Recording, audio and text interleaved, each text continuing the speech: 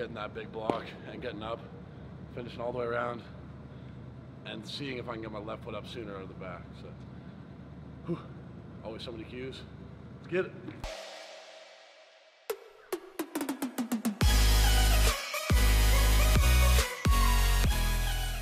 What's going on, guys? Welcome back to another episode of DJI Throws. It has been forever, so I'm gonna start calling this season 2, I think. Let's go season 2, episode 1, and I'm gonna start off by bringing you guys through my warm-up. I'm gonna head outside, do some running, jog and get everything going, get a little sweat going, but it's raining out, can't bring my camera. Then I'll be back inside to do the rest of my warm-up, show you guys what I do for that, and then we'll get into some discus today, so I'll see you guys in a bit. All right, first warm-up exercise I'm doing, I'm going to hurdles, gonna do some hurdle steps over top of them, going forward, sideways and backwards to loosen up the hips, get everything moving.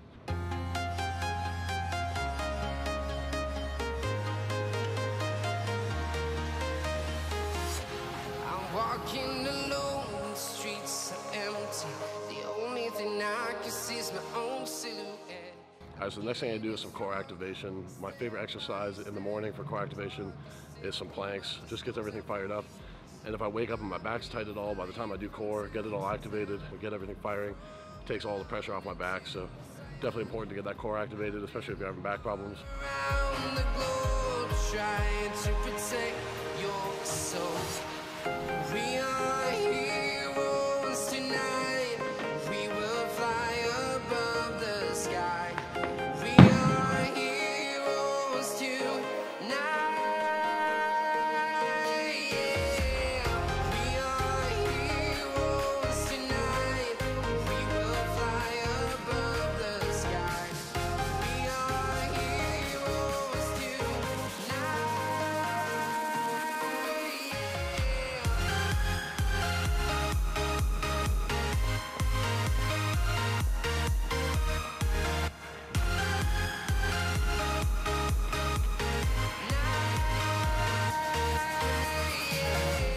Alright, the last part of my warm-up that I want to do before I get throwing is just give this quick little shout out to the HyperIce's company. I'm not sponsored by them, but I do believe in these products 100%. So I want to mention it to you guys. They are on the bit of the expensive side, but I know a bunch of people that have had these. They said they've had them for, at this point, one guy's had it for a year and a half. No problem, anything with that. So worth the investment. It's around like $200, I think, for the foam roller and $150 for the ball. But the amazing thing about these is they've got some whatever motor in it that causes the foam roller and ball to vibrate, and it's the best for breaking up muscles and things like that, to just continue to warm everything up. I use the ball for my pec to loosen everything up and my armpit and everything. Want to mention that to you guys in case you're interested in them, and I think they're definitely worth their investment, especially if I can stay injury free, which is one of the biggest things. I mean, if I can avoid getting a couple massages or physical therapy sessions, then I save the money on this foam roller. So you gotta weigh your options when you buy something like this. But I'm gonna foam roll, get this done, and then get throwing, and I'll see you guys there.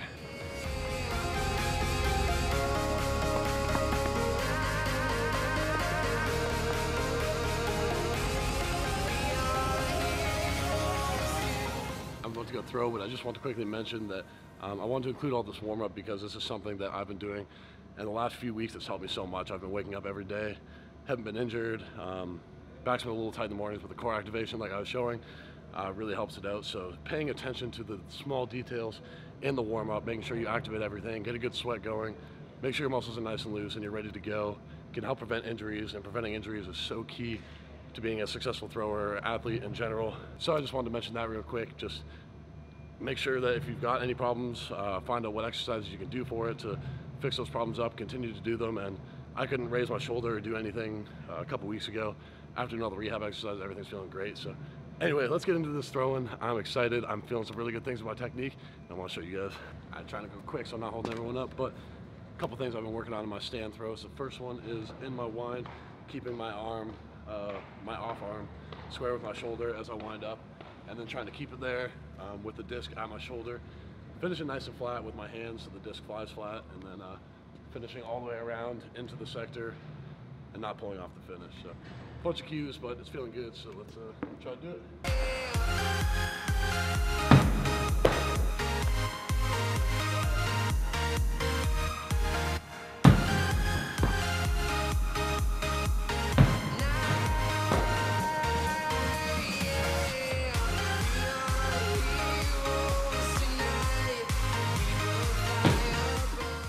feels good. Just thinking, keeping it nice and long, keeping this off arm long, and just trying to finish here with a nice finish. But it feels like it's going in the throwing direction. Feels like it's coming to my hand decently flat. From town to town, from London to Taiwan, I've been all around the globe trying to protect your soul. Moving on to full throws, and there's a bunch of things I've been thinking about. The biggest one right now is I changed my entry a bit by not touching the disc and just trying to think the same things my stand throw, keeping my right shoulder long, and then out of the back, keeping that long, and through the whole throw, wrapping up. So that's the main focus, and then trying to finish flat with my hand and throw it straight down the middle of the sector. So pretty similar cues as my stand throws, but I think it's all important cues to throw it well. Long, wrap, finish.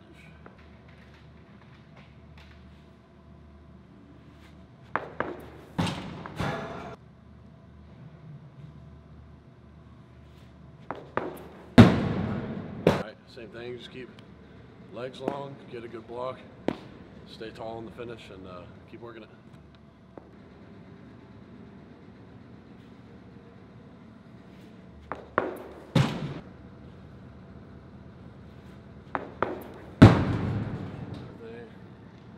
Long all the way to the back, wrap, big block, finish nice and tall.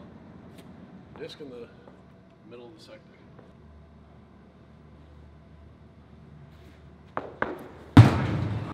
Came out a bit early, usually means pulling a bit too hard with this, or the disc is getting a bit too far behind. So keep the disc with me, finish nice and level, and all the way into the middle of the sector.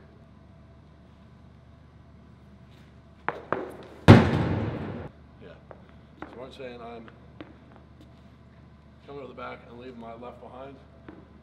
So try to, I guess, get it going. Just try to pick it up faster and maybe use that to whip me around to get that stronger block. Long, get that left up, long wrap, good block, and finish in the throwing direction. Let's go.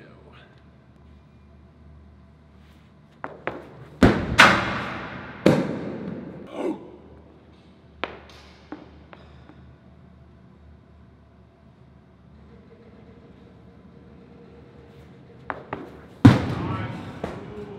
Keep doing the same thing, long, picking up that foot, wrap, finish.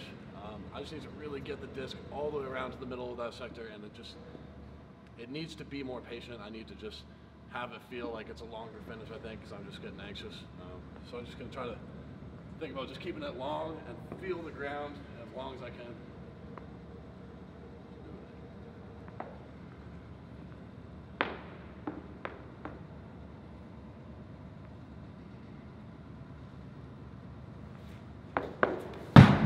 Same thing, I just watched a video that Martin recorded. Looking at it, it feels like I'm trying to get that left foot up faster. It might be getting up a little bit faster, but it's still getting left pretty far behind as I'm rotating out of the back. So let's make that the cue and finishing in the middle of the sector.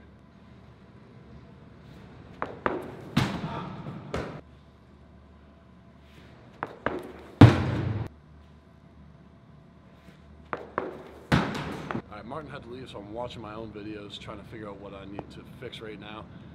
It feels good, I think, through the circle. It looks pretty good. Throw the whole throw. The finish, I just look like I was finishing down instead of staying up nice and tall, so it's gonna work. Same thing as the beginning in the first couple stand throws, getting that big block and getting up, finishing all the way around, and seeing if I can get my left foot up sooner out of the back. So, whew, always so many cues. Let's get it.